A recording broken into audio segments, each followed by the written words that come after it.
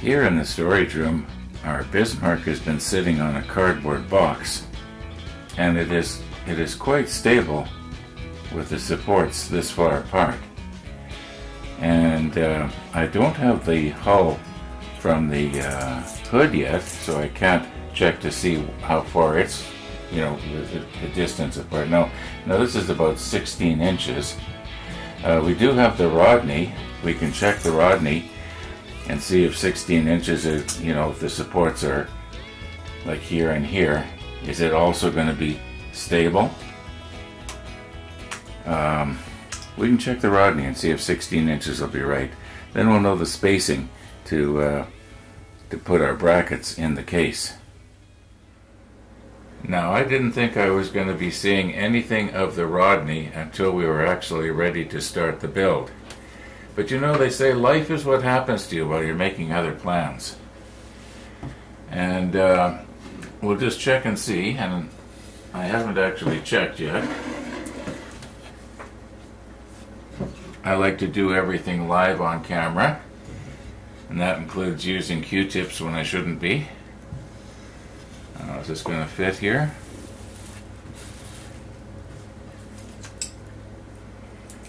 Okay, now we want to get 16-inch spacing here. Okay, there's 16 inches, center to center. Now let's just see how stable this is going to be.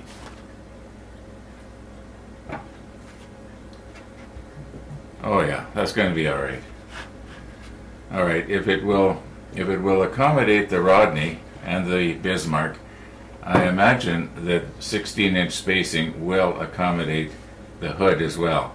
Now, what I can do is we can go online and take a look at one of those 3D drawings.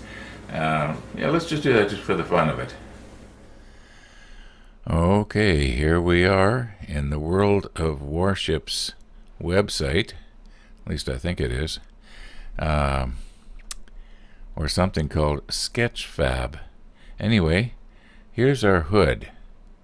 I'm going to try and rotate it very slowly here now. It's difficult to rotate slowly, but I want to see, does it appear that the hull is flat on the bottom?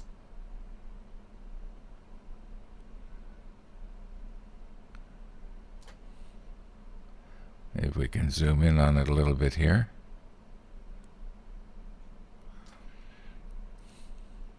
I can't see it being rounded over. I would imagine they would want it as flat as possible to keep the draft down. You wouldn't want to, you wouldn't want a keel going down into the, down into the ocean there, because when it would try to navigate a shallow river or harbor, or try and come up against a dock, you wouldn't want something sticking way down any further than you have to. Now, it appears to me that it is flat. Yeah, you can, that is if this drawing is accurate. I would say it's going to be flat.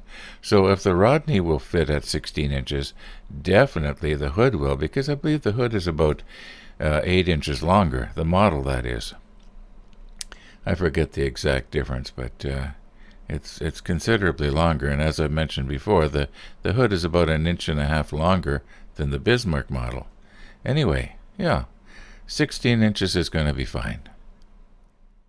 Remember that little box that we mailed to Tony the other day? Well, it got delivered. Yeah, it just got delivered, actually. And yeah, it's my hope that Tony will snap pictures of the progress of his build, and he'll email them to me, and I'll be able to pass them on. That's my hope.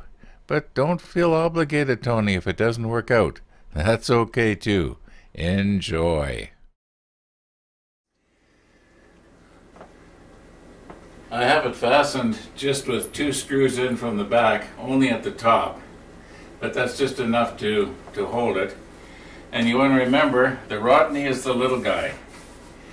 And the hood, I did the math, the hood is 9¼ inches longer than this. So the hood will pretty much fill the case. And then of course the Bismarck will be, in between the two. By the way, this is the very first time that I put a hull on the supports here, and I can envision it being quite stable. I could have maybe made these a little bit shorter. I probably want to have at least one of the hulls as close to the glass as I can. Anyway, I think it's going to be all right. I'm thinking now that the next best thing for me to do here is to try and get some paint on this thing. And I might have the white downstairs in the workshop, but it's been a long time since I've painted anything white, so I can't remember what I've got, and if I even have any, it's probably all no good anymore. But anyway, I definitely will not have the gray. So I want to use Battleship Gray, maybe a little bit lighter than normal Battleship Gray. Now, about yesterday's episode.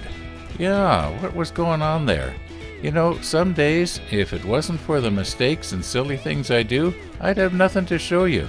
And yesterday was one of those days. It was just fraught with silliness.